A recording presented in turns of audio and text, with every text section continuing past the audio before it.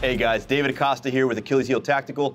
Today we are in North Richland Hills, Texas. We are at the GRITR Sports Shooting Complex, and we will be talking and discussing about everyday carry and defensive pistol. So one of the things specifically that comes up in classes all the time when we're teaching classes relevant to concealed carry, what we call defensive pistol, we get questions in classes regarding gear. And in almost every class, we kind of have to do a tabletop discussion, kind of show your kit, if you will, just to provide students with an understanding of what good equipment looks like relative to specific paradigms. So we have to talk about the intent, understand the content, and then make it specifically relevant contextually speaking so that we understand the contextual appropriateness of what we're saying we advocate for or against.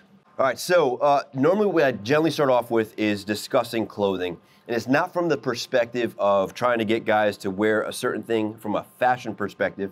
I don't care what anybody does, what anybody wears, what you think right looks like. I'm simply providing my opinion to those who have asked on an obviously broader spectrum using this platform. So with that being said, the question always, like for classes, always comes down to like, hey, what pistol? We have to back up prior to that, right? Like, let's think about a myriad of questions if we're saying like this is practical for the use of defense in human life, right? Like defense of human life. So I always tell dudes like, hey, like let's think about the universals. Who, what, when, where, why, and how. And if you think about those things and systematically progress through each of those questions, we can kind of determine what logically and reasonably makes sense. So if you're saying you carry tools, specifically pistols, blades, etc., for the purpose of defending human life righteously, right? Whether you're a first responder or just a good standing American that's ready to be prepared to defend themselves in a random act of violence, we need to like look at what that looks like. So I always start off with clothing, right? So when we look at clothing from a principle-based approach, like does your clothing first and foremost provide protection from the elements? Something as simple as that.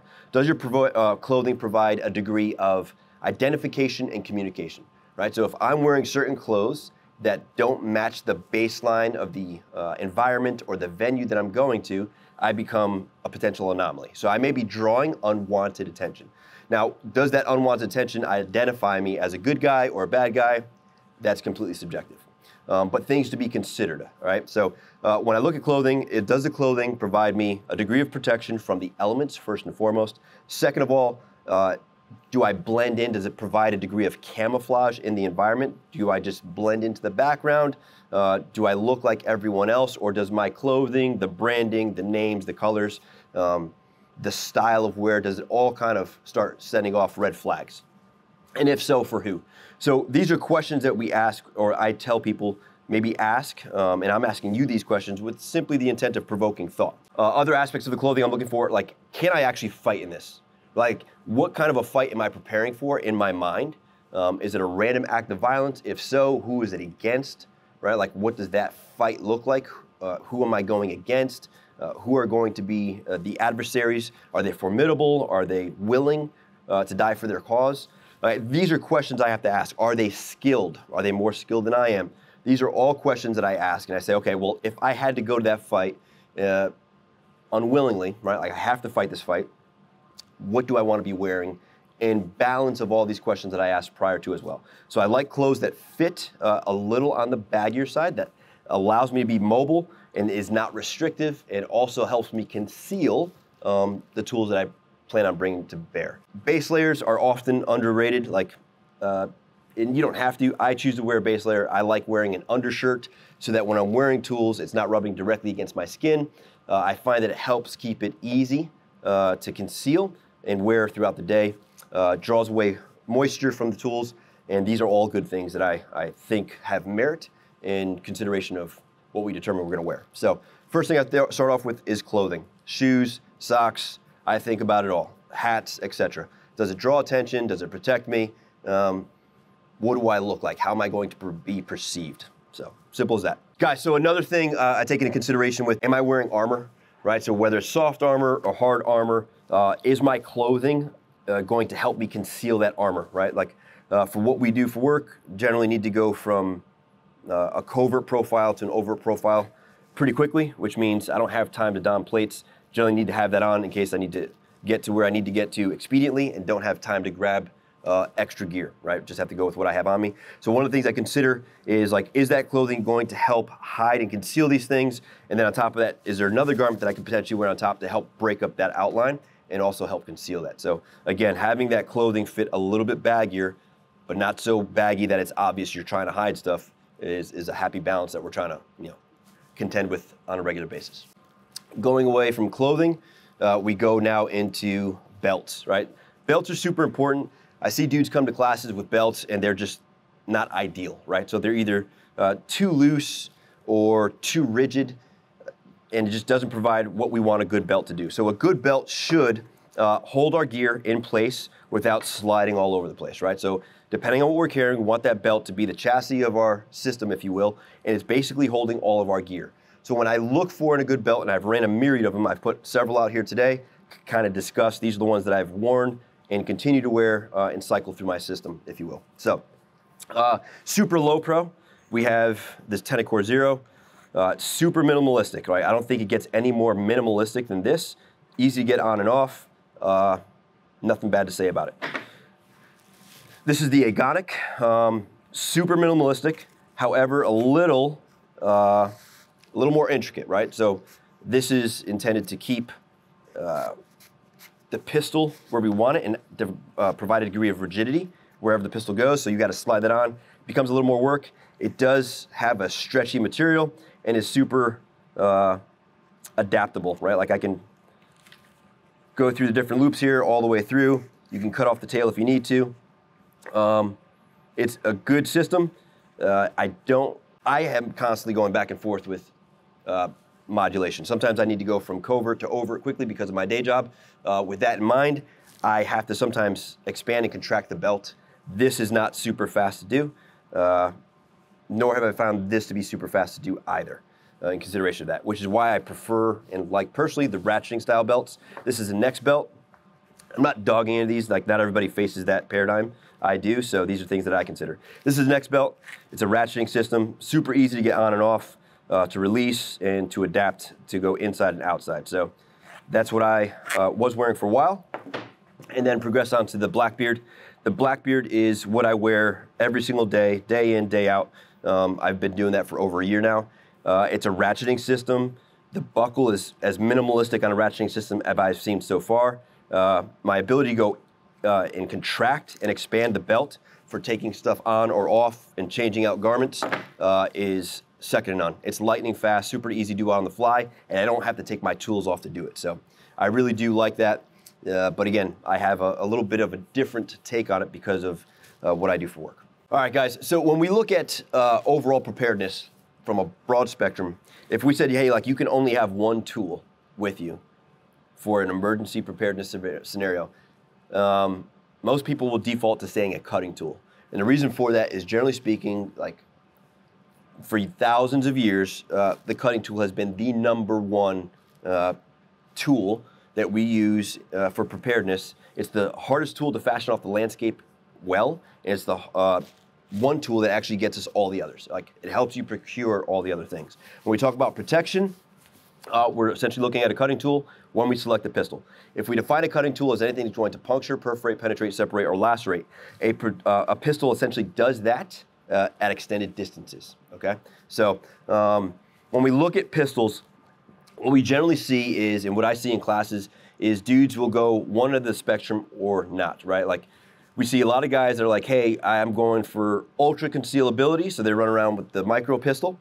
And then you got guys on the other end that's like, nope, I want maximum capability, and they run with a full-size, competition setup. So I don't care what you do. I'm just saying that I'm going to say what I think right looks like, and then I'm going to ask questions with the intent of provoking thought.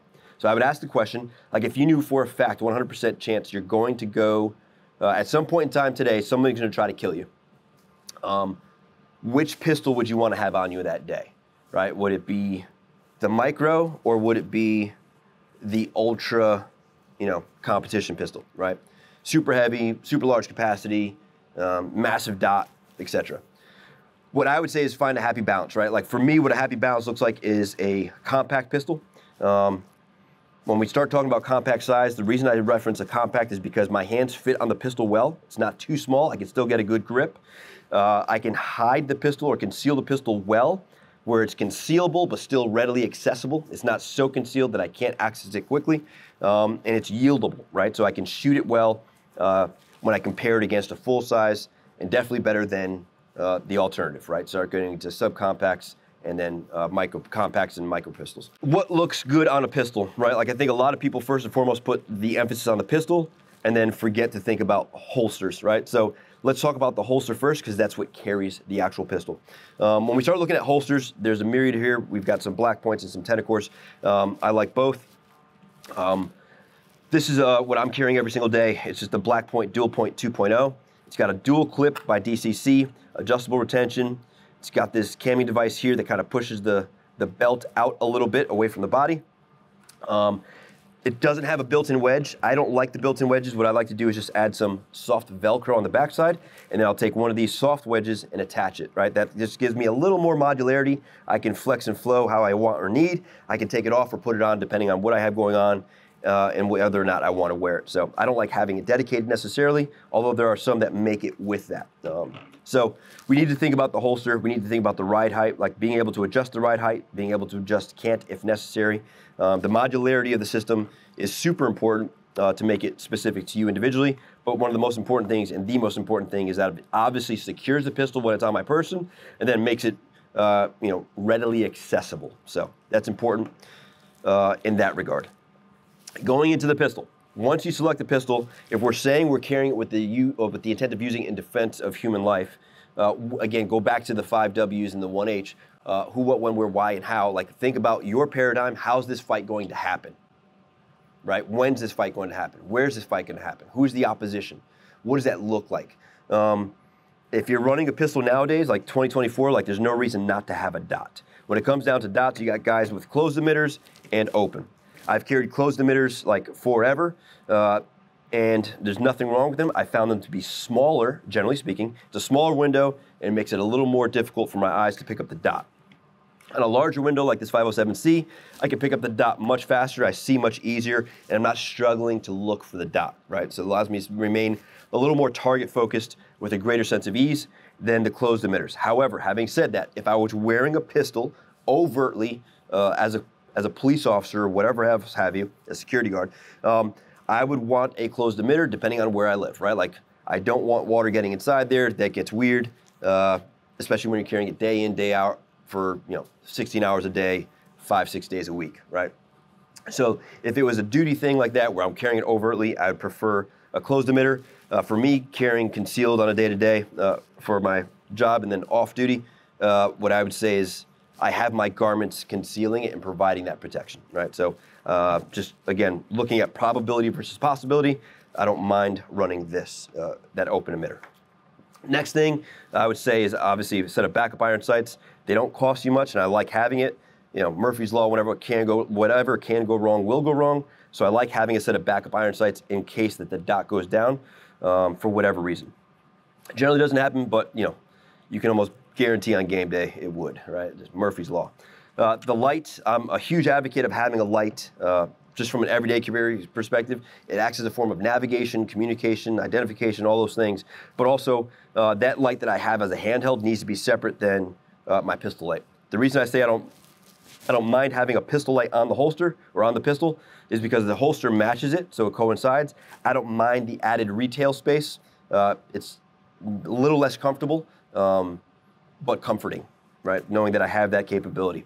I definitely shoot better with 2 hands on the gun versus 1 hand with a light and 1 hand on the gun in any of those different styles.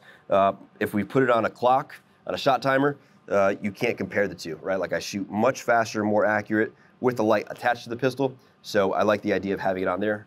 That's just me, right? So you can see, like, pistol-wise, like, they're all set up that way. If for whatever reason I have to digress and go towards a higher degree of concealability, and then minimalistic approach, then I would go down to a micro pistol, just being aware of, like, what does that skill set look like, right? Like, what happens to my ability to blend speed and accuracy or balance speed and accuracy with a smaller statured setup. So Again, not changing much on the holster. Pistol mags, when I run the pistol on my actual person, I prefer just the standard capacity magazine that keeps the actual profile of the pistol as small as possible. Carrying positions wise, I generally carry at one of two positions. If I'm working and running body armor, then I'm running the pistol in this at 3 o'clock, which is a black point.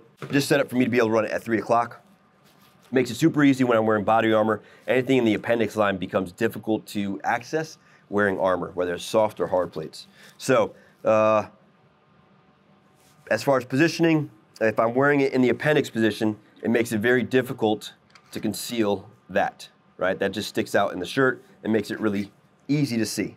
This makes it a little easier to conceal and maintains a minimalistic profile. So that's what I prefer when I'm running it in the waistband or even on my person, if I don't have garments that are going to specifically cover it, right? If I have larger garments, I can get away with more. So depending on the garments, depending on what I'm wearing, what I'm doing, where I'm going, what I'm doing there, all that is kind of determined by what that looks like. I generally try to prioritize my capability and capacity over what I'm perceived as when it comes to fashion, right? If I'm carrying a pistol, do I always carry a spare magazine? No, I don't always carry a spare magazine. Again, that's one of those things where I'm just looking at probability, possibility, asking myself 5Ws, 1H, and then asking myself, like, is it practical? Is it probable? Does it make sense?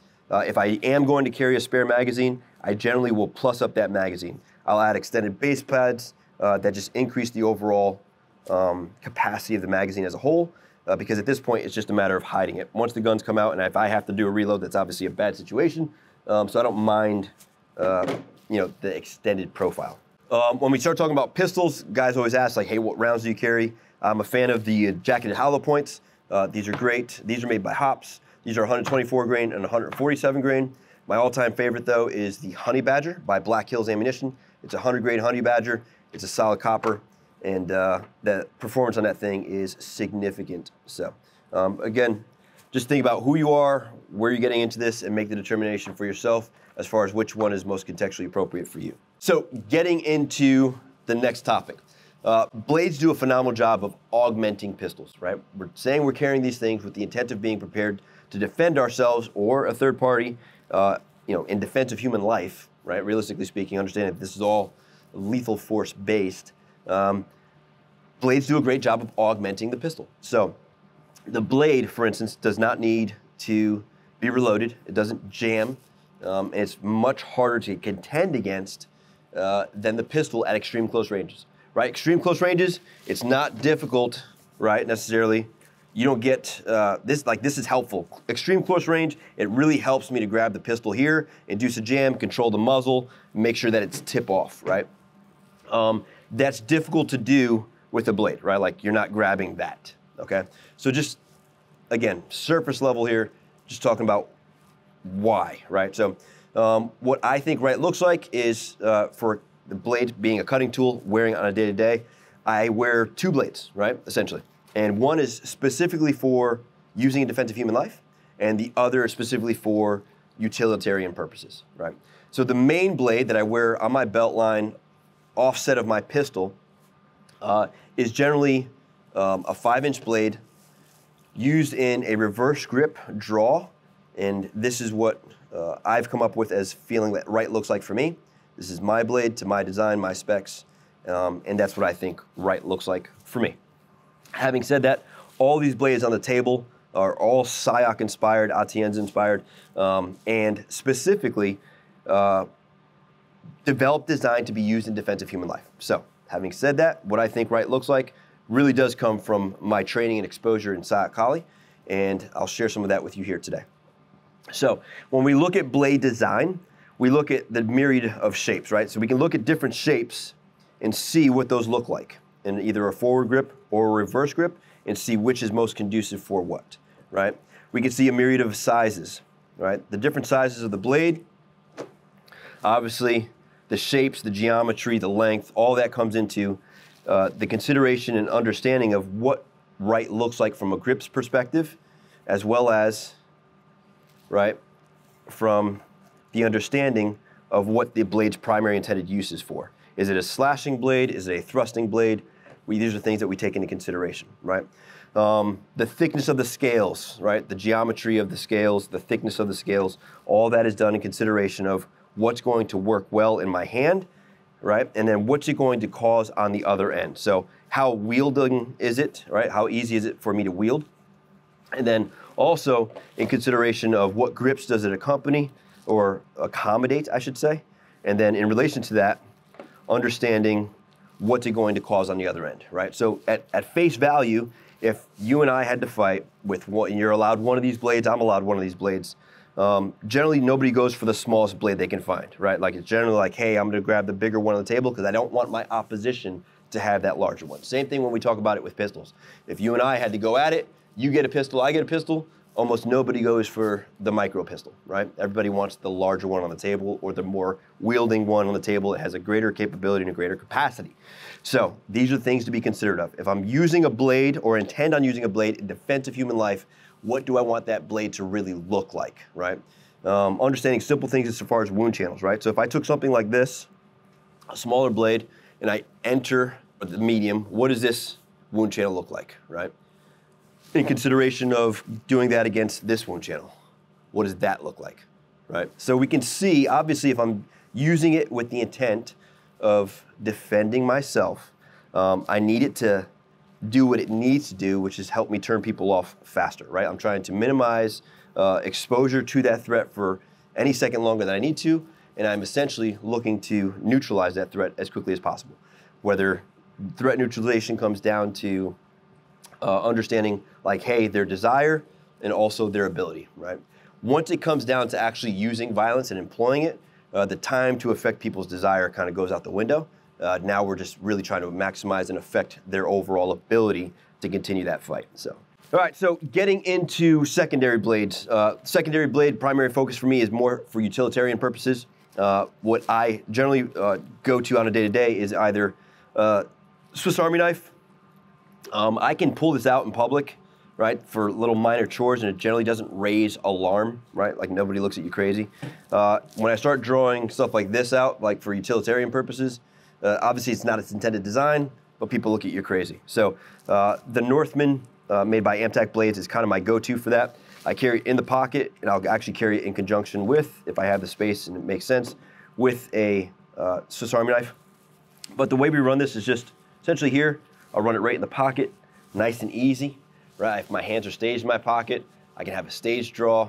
If I really had to get to it, it's easy to produce fairly well, especially in a forward grip. So it's a pocket knife that doesn't fold, essentially, right? So that's that. Swiss Army knife, like this is strictly for utility purposes. Any of these blades that are smaller in this style can obviously be, a smaller blade can always be carried in the pocket, just needs to be reformatted with an appropriate sheath. So that's what right looks like to me in regards to carrying blades and actual cutting tools. A main blade designated for use in defense of human life, a utility blade that I know I'm going to be using for utility purposes 90% of the time, but also it's good to have it have an actual functional capability in case I had to actually fight with it. All right, so moving on, I think as a responsibly armed citizen, it makes sense that if I'm carrying tools that are going to puncture, perforate, penetrate, separate, lacerate, to carry things that are also going to help support the mitigation of the very things that causes. So I'm a fan of these two tourniquets. This is just what I go to. I'm not sponsored by any of them. I just like both. So this is a ratchet-based system. This is the Rapid Stop made by Arrow Healthcare. It has a quick detach. It folds really quick, and it's a lightning fast setup. Obviously a little bigger, a little bulky, not intended for concealment. However, it can be done if you care to do that, if you're committed to do that. This is much easier to conceal. This is the Snake Staff Systems EDC tourniquet. This folds into a really small, compact setup, really great setup, super small, minimalistic. It is not a ratchet-based system. It is a windlass-based system, and the way I carry that is in my pocket. I'll just use one of my pocket pouches here, made by High Speed Gear, and I'll just run that in a pocket. So I can run that in this pocket or that pocket. Just makes it super easy to carry. doesn't really tell. If my shirt lifts, it's not exposed on the clip here. So super easy to carry. And if I have it, I need it, right?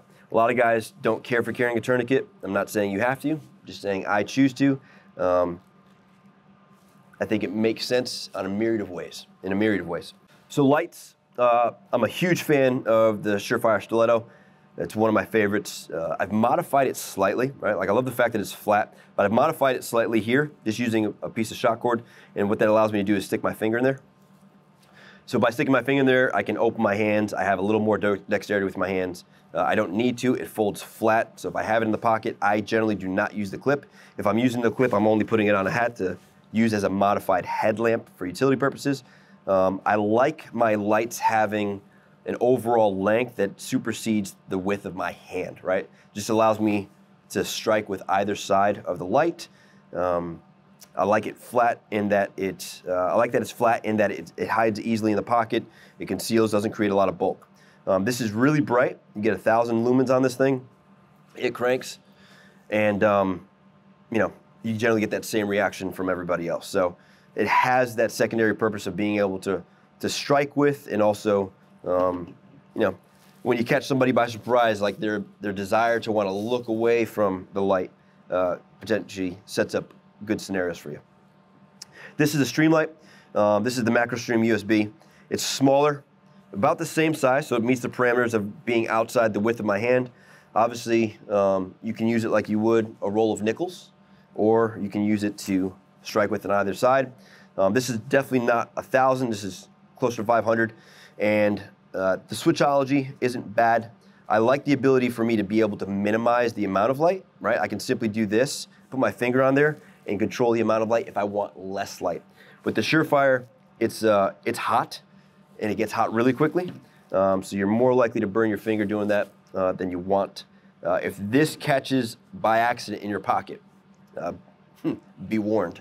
I've melted a couple of cool pants accidentally doing that. So, having said that, either of these lights work well. That's what I look for in a light. I use the light more than probably anything else aside from my phone.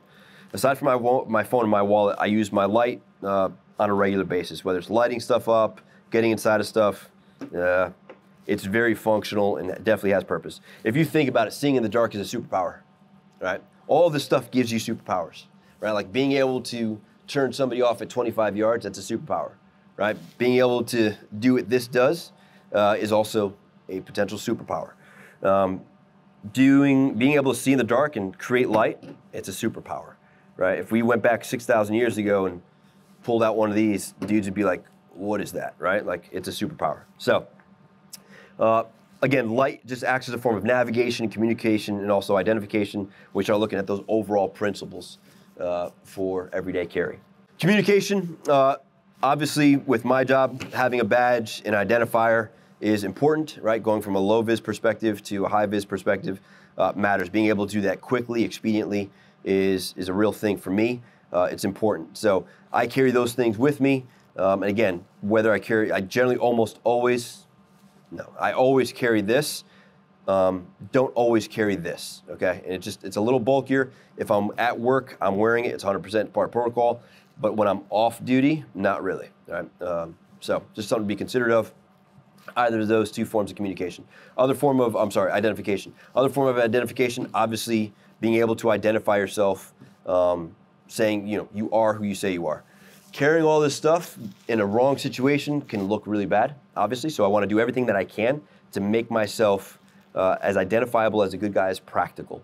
So having your IDs with you, I think that's important, irrespective of what you think of laws and all the other things. So people get weird with that. I would say I want to be able to readily identify myself using licenses and IDs and permits and all those things to make it easier on the legal side of the house. Communication-wise, it's also like the number one thing I use is obviously this, right? Like in today's day, my phone is the number one thing I'm using, whether it's talking to my wife or communicating with my son via his watch or just work stuff. So that's huge. From an emergency preparedness perspective, I like the idea of having hands-free communication, meaning like I don't have to hold a phone in my hand. So I'm an advocate for either AirPods or the plug-in. Obviously the plug-in, the wiring can get funky depending on what you have going on. But the watches also act another form of communication identification. It's essentially a phone on my hand or on my wrist. Again, in an emergency, I can quickly say, hey, you know her name, and tell her to call 911, and she'll do that without me having to actually dial any numbers. So it just makes it a little more expedient in that scenario where seconds count. Radio-wise, like obviously if you need to wear a radio, and having that on a wireless setup is important, or a hands-free setup. Obviously not wireless, but a hands-free setup. So when we start talking about pouches, if you think about it, it's just the principle of having a container. Containers are critical for all aspects of survival. If you think about it, we use packs and bags and pockets and holsters and sheaths and pouches to make carrying, transporting, all these things easier and maintaining our mobility as a whole. So these pouches here are obviously, you know, I'm kind of plugging myself here, but I designed these pouches because of my background, because of this overall perspective and understanding, and I designed them with the intent of making carrying what we need to carry and want to carry much easier. So there's two styles of pouches here. You have essentially pistol style and rifle style. So pistol mags, rifle mags. Anything that's roughly close to the size or dimensions of a pistol mag or rifle mag will fit in these pouches, right? So I can fit that radio, I can fit cuffs, I can fit a shorty mag, orientation doesn't matter, or a full-size mag, right? So the orientation really doesn't matter on these. It's really the end user's preference. Same thing with the pistol mags, anything roughly pistol size. So whether it's a pistol mag, whether it's double stack, single stack, irrespective of orientation, right? It doesn't matter the size or the orientation. These are single stack micros, right? Like I can go in and out of any one of these. So I wanted to create something that was versatile, modular. Clips on all of these, the clips can go up, down, left, right. You can adjust the ride height, the ride can't, and you can switch out the clips to accommodate specific belt sizes, whether it's a 1.5 or a 1.75. You can run pocket clips, right? All these clips are made by Discrete Carry Concepts. They're the best clips on the market, hands down. And what this allows us to do is carry whatever we think we need on us more easily, right? So anything that fits roughly those sizes will go in there. Tourniquets, lights, whatever. So whatever we need to carry, we can carry fairly easily in these pouches. It just keeps it super modular. What's cool about these is they fold flat. So once I draw whatever was in it out of it, it's no longer open, right? Like with something made of thermal injected plastic like this, once I draw whatever's out of there, leaving it open makes it way easier to put it back in. So with this, obviously, not as easy, but still manageable to put stuff back into it just by using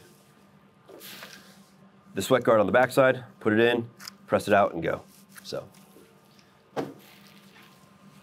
pouches, containers, they are obviously one of those things that we're often looking at, right? Even to a matter of carrying water, right? So if you think about it, Yeti's making a lot of money because containers are a matter of purpose. So containers are one of those things like you definitely need, you definitely want.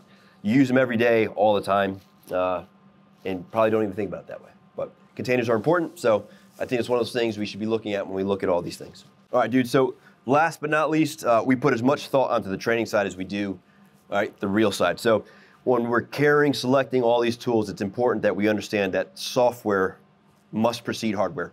A lot of guys have that backwards. A lot of guys will go out and buy all the hardware and think that that makes them a professional because they're carrying the same thing that ex-professionals said they should carry. That's not the case, right? Like you walking around with a hammer doesn't make you a carpenter. The same way driving a Ferrari doesn't make you a race car driver. So when we look at these things, like, hey, like let's overemphasize the software, not the hardware. Having said that, we understand that the hardware definitely increases our overall capability, our overall capacity, but we can't sacrifice the competency that takes to actually run these things. So if we're carrying blade stuff, we should be training blade stuff. If we're carrying pistols, we should be training pistol stuff, right? We like advocating for having continuity across the board. So if I have my live pistol, I run the exact same thing for my training pistol, as close as I can get to it. So when it's time to go for training, let's say specifically violence, combatives based, now I just put my training setup into that rig. Same thing with the blade. If I'm training with the blade, I just run the exact same thing, and I run that right in the exact same sheet that I carry. If I'm running tourniquets, right, like I bring that, carry that with me when I'm doing my training. Same thing on this side. So I make sure that when I'm training, especially combatives, that my loadout for training is consistent with what I wear on a day-to-day basis. That just gives me a little more exposure and acts as a way of proofing the very things that I say I think right looks like. This acts as a proofing ground by getting to see, well, does that really feel good there? Like, what does it feel like sitting in a car or, you know, walking around with it versus actually fighting with it on, versus actually moving around, jumping fences, doing whatever you may have to do come real world, right? So that also acts as a way to, you know, shake down gear, proof it as far as where you want to wear it, the placement of the position, the setup of the clip, the setup of the belt, the placement on your belt, what clothing, like, hey, I thought these pants were good, they're not. I thought this shirt was conducive for a good draw stroke, it's not, right? Like, all these things are great things to find out in training. You don't want to find it out on game day. So we advocate invest in the training, not just going out and getting the training, but then making sure that you're setting up yourself up so when you come to a class, you have it on you. David Acosta, Achilles Heel Tactical, wrapping up our EDC table talk. Again, the intent behind providing this content was simply this, right? Like, we have people that often come to classes, they come with inferior equipment, and then we have this discussion in class, and then the feedback was like, hey man, is there a way that you can talk about that beforehand so when I sign up for class, I can invest in quality gear and not have to buy twice? So that was the intent. Stay tuned for more information coming out. Like, subscribe, comment down below.